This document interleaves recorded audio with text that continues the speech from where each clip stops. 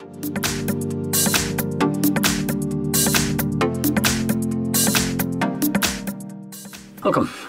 In front of me is a Motorola Moto G9 Power, and today I will show you how to enable and set up the Do Not Disturb mode. And to get started, let's find it in our notification panel. So extend it and look for the toggle, which looks to be right over here, Do Not Disturb. So before you actually tap on it, you do want to hold it. This will take us to the settings where we can customize how it works. So starting off, we have the calls. You can tap on it and it will expand a couple options right here. So allow calls from anyone, contacts, favorites, or don't allow any calls.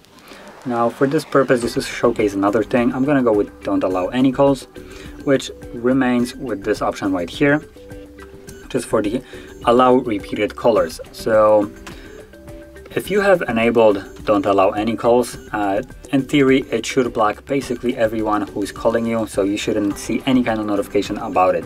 But if you have this enabled below here, if someone calls you twice within a 15-minute period, you will actually get the call anyway. So this is a good option for emergencies.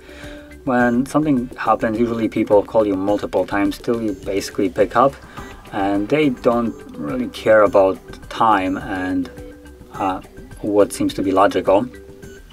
So this will allow them to basically reach you in a way, because otherwise you wouldn't be even notified that someone is trying to call you.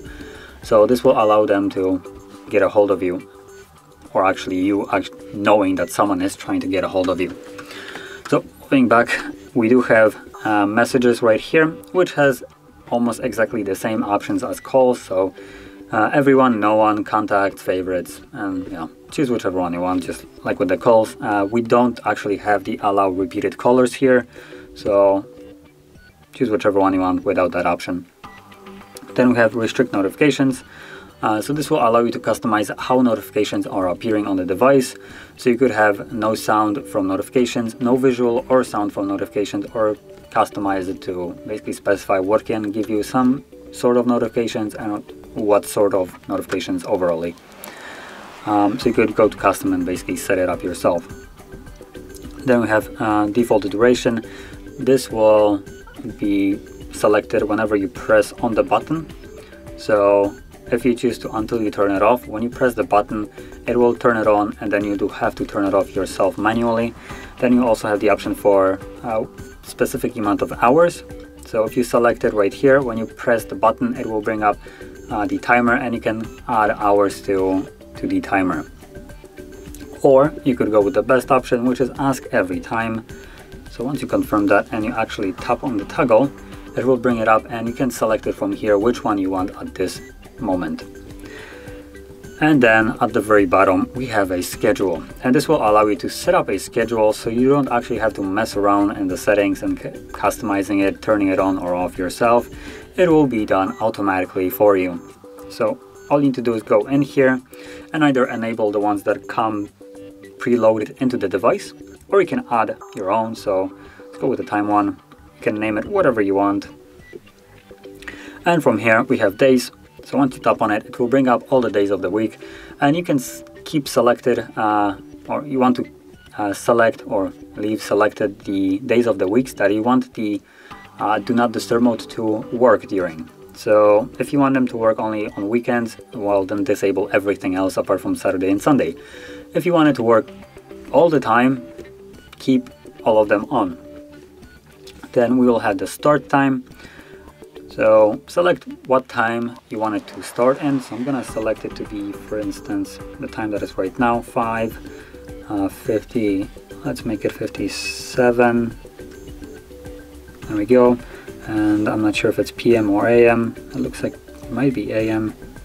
So let's confirm it. And from there, you can basically back out of it. And as you can see right now, the Do Not Disturb mode is disabled.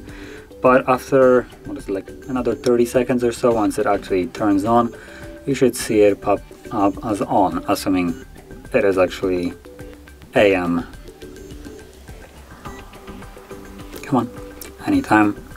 Now while this is, while I'm waiting for this to actually turn on, I'll mention that apart from the schedule, you can still turn it on yourself by tapping on the toggle located right over here whenever you want, and depending on how you set it up, it will either give you the window where you can choose if you want it to turn on for an hour or however long, or if you want it to be turned on till you turn it off.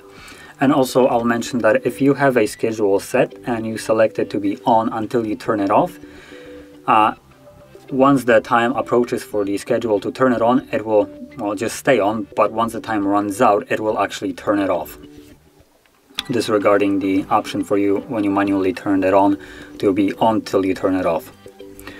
And it looks like it was supposed to be PM, but there is no PM anywhere, so I had no idea. So that's why it didn't turn on. But in normal circumstances, it would now turn on, assuming you have selected to be a correct time. But that is how you would enable and also set it up. And if you found this very helpful, don't forget to hit like, subscribe, and thanks for watching.